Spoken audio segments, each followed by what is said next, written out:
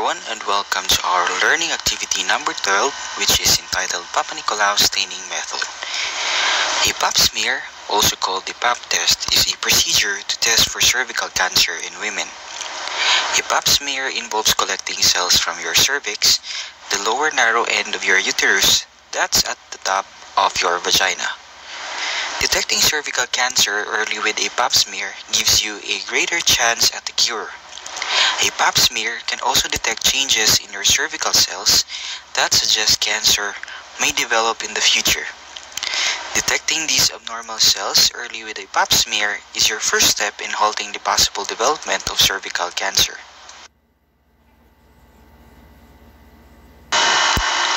The learning objectives of this activity are the following. First is to identify the reagents used in Papanicolaou staining method. Second is to appreciate the significance of the Papanicolaou staining method in diagnostic cytology. And lastly, perform a supervised practice of the traditional and modified Papanicolaou staining method. The materials needed for this activity are the following. You need frost-ended slides, wire loops or cotton swabs, alcohol lamps, staining jars and dishes, staining racks and trays, cytocolor staining kit, ethanol at various concentrations, hematoxylin, EA65, OG6, 0.25% hydrochloric acid, saline sputum sample, and 1 liter of the beakers. Applications of Papanicolaou staining or the pap stain is basically used in the pap smear or pap test. It is used also for the screening of cervical cancer, examination of myeloma cancer, cells of the liver, and then screening for thyroid cancer, screening for cell carcinomas, examination and characterization of benign tumors, and identification of Candida species, and lastly also for the identification of Chlamydia trachomatis. Before we will proceed with an in-depth discussion about pap staining, let us first discuss about cytology. Cytology is a highly specific and accurate technique used to differentiate tumors from other inflammatory or degenerative diseases. The advantages of the method are the ease of obtaining material and the relative ease of processing it. So these advantages make it suitable for screening purposes and have in fact led to a significant reduction in the incidence of cervical cancer. So why is pap smear is done? Screening is significant in reduction of the incidence of diseases like cervical cancer. That's why a pap test or a pap smear is recommended every year for women over the age of 21 and slightly less frequently for women over 30.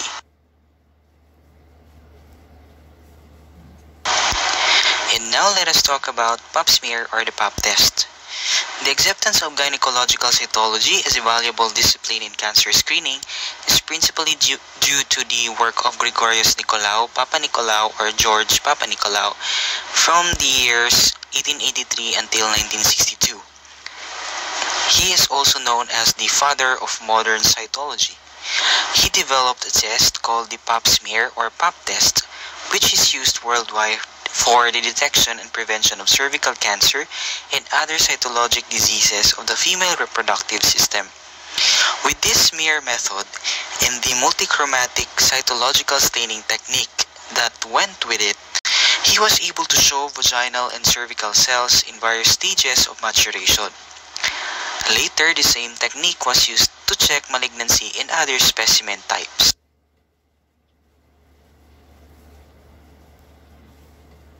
Papanicolaou stain is a multichromatic staining histological technique developed by George Papanicolaou, which is the father of cytology.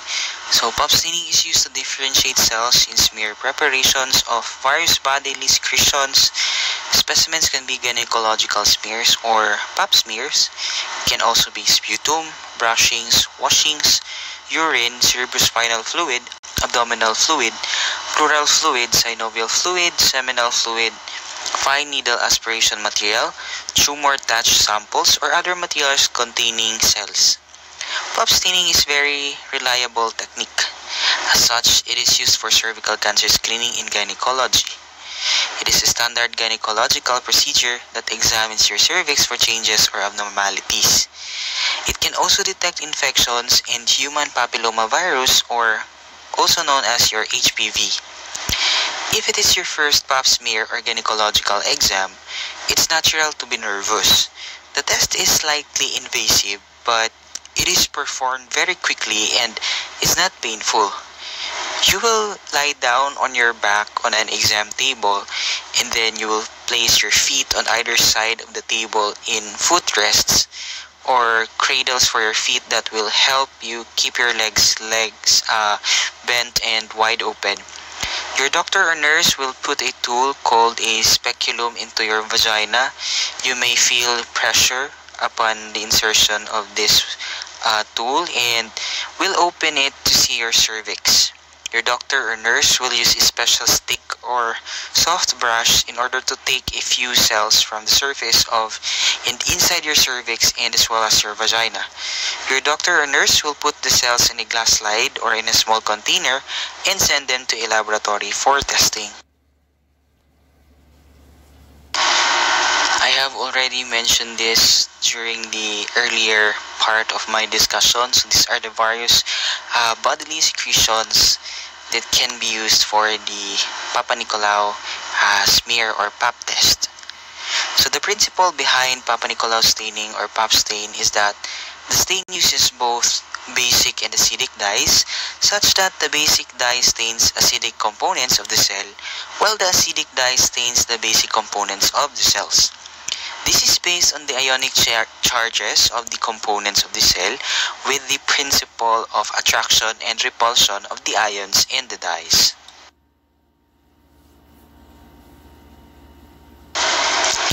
Now let us proceed to the classic forms of our pap stain. It involves 5 dyes in 3 solutions. First is a nuclear stain, which is your hematoxylin, and this is used to stain your cell nuclei. And then the first counter stain is our OG6, or the orange G is used to stain keratin. Its original role was to stain the small cells of keratinizing squamous cell carcinoma, which is present in the sputum. And then the second counter stain is our EA, or our eosine azure, comprising of 3 dyes. It's our eosine Y, light green SF yellowish, and our Bismarck brown Y. So the number of our eosine azure, it denotes the proportion of the dyes. So like for example, you have your EA 50 or eosine azure 50 and EA 65 or eosine azure 65. Now we will discuss with our 3-dye solution. So first is our hematoxylin. So hematoxylin was already discussed during our previous learning activity number 10. So as a review, hematoxylin is a natural dye which stains the cell nuclear blue. So the dye attaches to the sulfate groups of the deoxyribonucleic acid or DNA because it has a high affinity for nuclear chromatins. The most common hematoxylin dyes used are Harris hematoxylin. Gill's hematoxylin is the commonest cytologically, although Gill's hematoxylin and hematoxylin S are used. So our hematoxylin, such as the unmordanted hematin, is responsible for the yellow color imparted to the glycogen portion of the cell.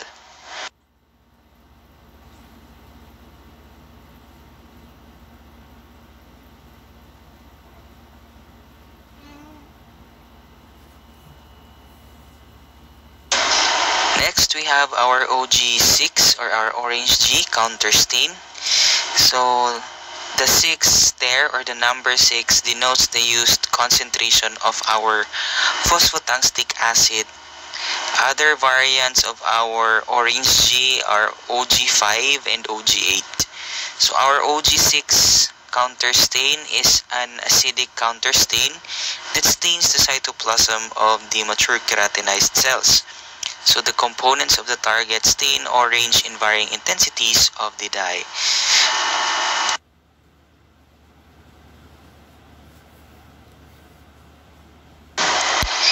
And lastly, we have our EA or our eosine azure counter stain.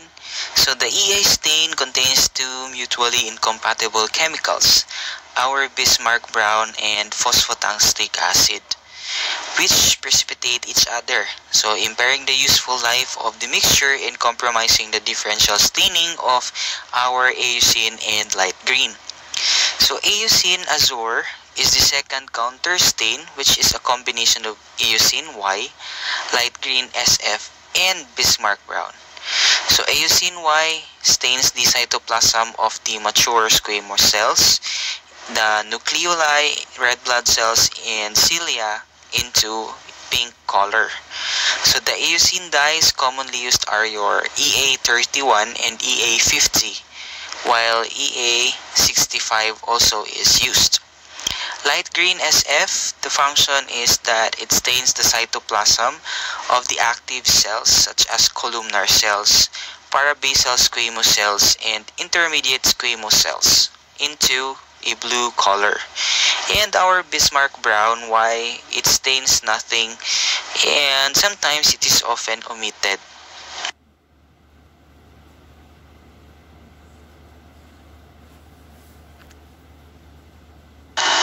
Now let us proceed to the composition of our eosine azure counterstain.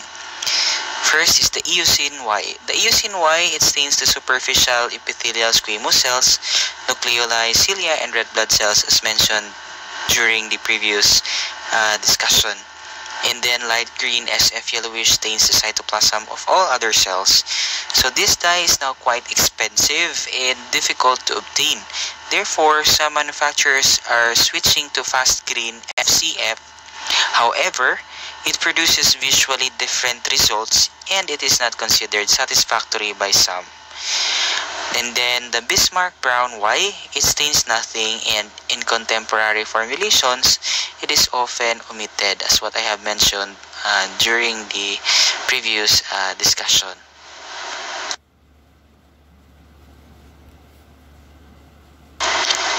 When performed properly, the stained specimen should display hues from the entire spectrum, such as red, orange, yellow, green, blue, and violet. The chromatin patterns are well visible. The cells from borderline lesions are easier to interpret. The photomicrographs are better, and the stained cells are pretty. The staining results in very transparent cells, so even thicker specimens with overlapping cells can be interpreted.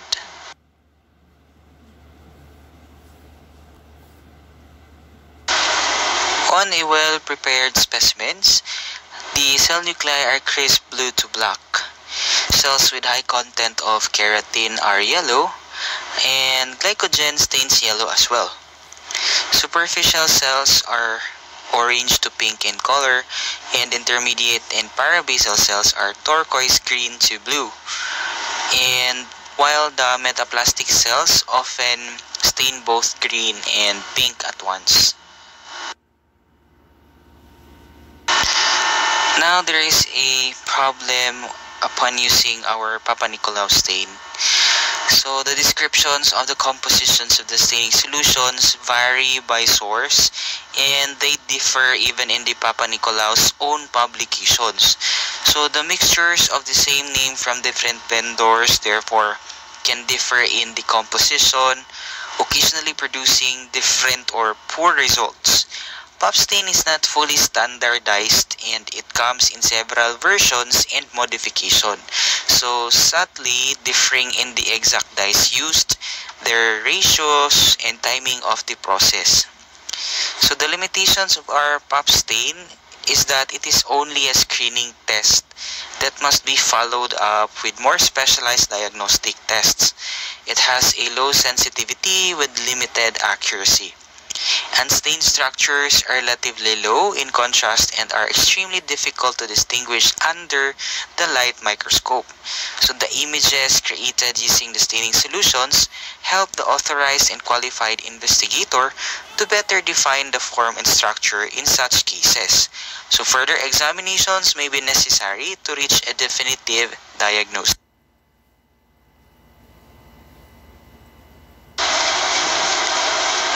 proceed to the various methods used for Papanicolaou stain. First is the Cytocolor method.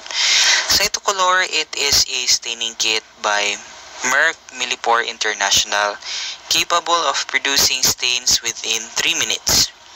These stains provide complete information on the dignity and additional information on the hormone status and vaginal flora in the gynecological smears. The difference between these and the classical Papanicolaou stains is that the Cytocolor requires no orange stain. Both mature and keratinized cells appear pink instead of orange. The kit follows your Japanese modification of the classical pap stain.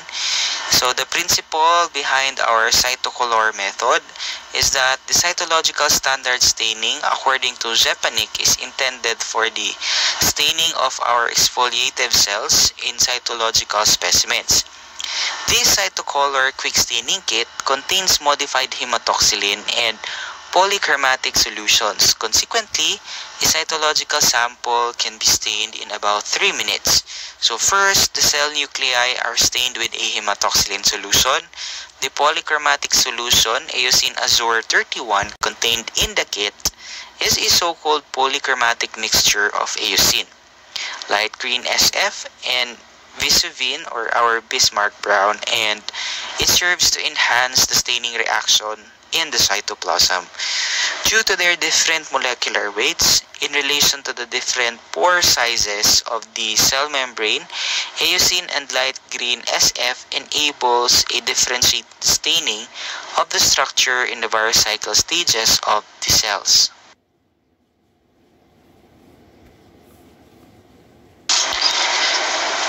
Now we also have our Japanese modification of classical pap stain.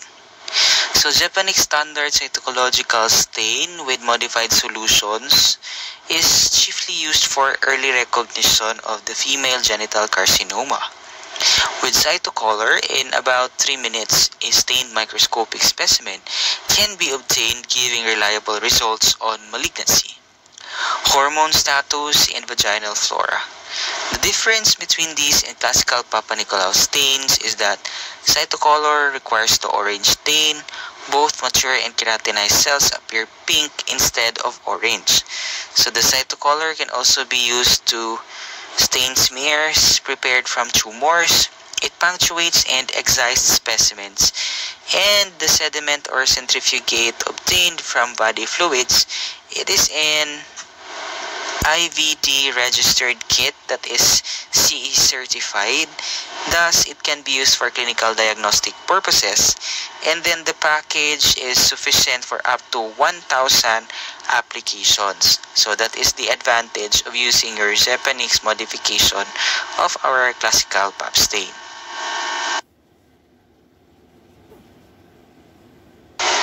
Now let us proceed on how to perform the traditional or the classic Papanicolaou staining method. So using your wire loop or a sterile cotton swab, you can make a sputum smear at the middle of a clean glass slide, and then make sure that you avoid smears that are too thick. So you have to allow the edges of the smear to dry before fixation.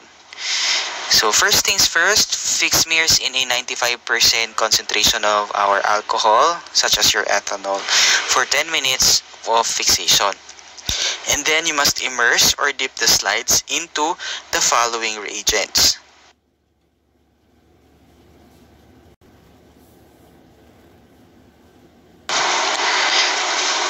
First is you're gonna dip it into a 95% ethyl alcohol for 15 seconds. And then next is our 70% ethyl alcohol for 15 seconds. And then next is our 50% ethyl alcohol for 15 seconds. And then next is you have to wash it with a distilled water for 15 seconds. And then next is you have to flood it or apply it or dip it into your Harris hematoxylin for 6 minutes. Then wash it again with distilled water for at least 10 dips. And then next is you have to dip it in a hydrochloric acid 0.5% solution for 1 to 2 quick dips.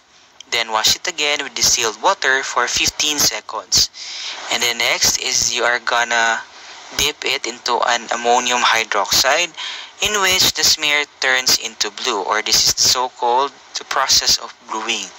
And then next is that you're gonna dip your slide into an increasing concentrations of alcohol, 50%, 70%, 95% for 15 seconds each. And then after that, you're gonna dip it into our counter stain, which is the OG6, for 2 minutes. And then you have to dip it again into our 95% ethyl alcohol for 10 dips, at least 2 times. And then next is you're gonna dip it in our Eosin Azure 65 for at least 3 minutes. And then 95% ethyl alcohol, 10 dips. And then the absolute ethyl alcohol for 10 dips. And lastly, into our xylene for at least 10 dips. And don't forget everyone that in order to preserve your slides, you must mount it with a resinous mounting media, and then you can cover it using a glass slip.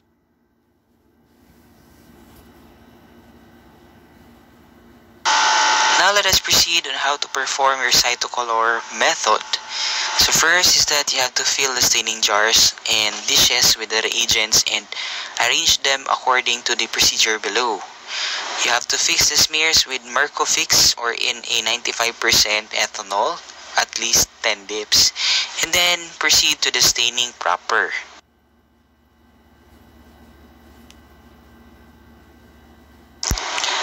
First, you must dip it in a distilled water for at least 10 dips. Next is into the hematoxylin stain for at least 1 minute. And then you must rinse it under running water for 5 seconds. And then next is you're gonna dip it into 2-propanol, at least 2 dips. Next is to apply the polychromic solution for 1 minute. And then next is the 80% 2-propanol for at least 5 dips. And then next is 2-propanol for 5 dips. You must perform this at least 2 times.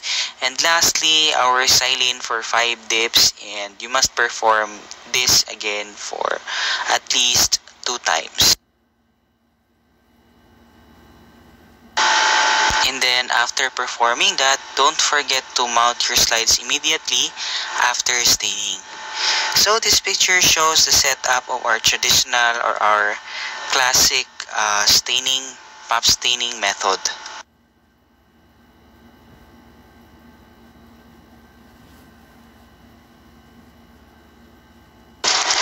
As for our reference, it is flashed on the screen.